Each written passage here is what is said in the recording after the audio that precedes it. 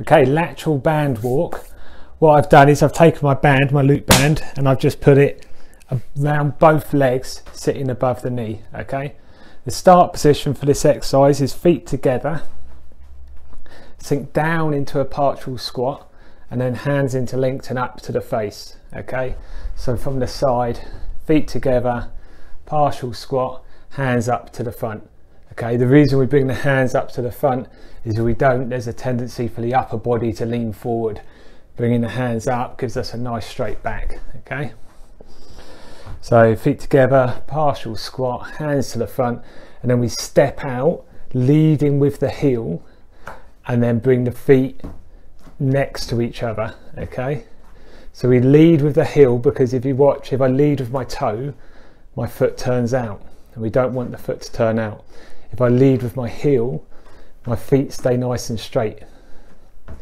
So stepping to the side, leading with the heel, try and maintain that squat position. The other tendency is to start to stand up as you go, so make sure you stay sunk down. Just check yourself before you know what I mean.